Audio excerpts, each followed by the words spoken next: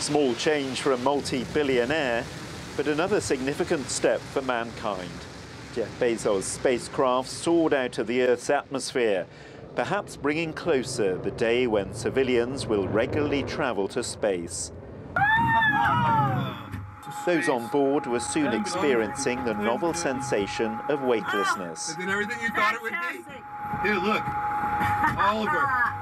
Move your head just a little. Oh, that's great! Can you move your head a little while it flies? Oh, yeah. Hi, Mom! I love it. Less than 11 minutes later, it was all over. A soft landing in the Texas desert. And touchdown.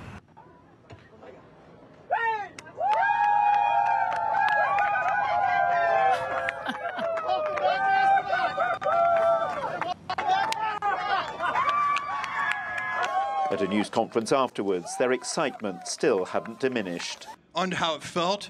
Oh my God! My expectations were high and they were dramatically exceeded, but it felt so serene and peaceful and the floating. It's actually much nicer than being in full one gravity. It felt great. I felt like I was just laying down. And I was going into space. And I want to thank you, sweetheart, because you made it possible for me.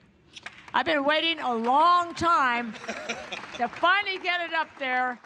To all you kids down there. The New Shepard mission came just 9 days after Bezos' fellow billionaire businessman Richard Branson successfully completed his suborbital flight aboard Virgin Galactic. Ultimately, they'll be competing for a space tourism market that's estimated to be worth $3 billion a year within a decade. But for one day at least, thoughts of business were put to one side in favor of a celebration of the sheer joy of human exploration.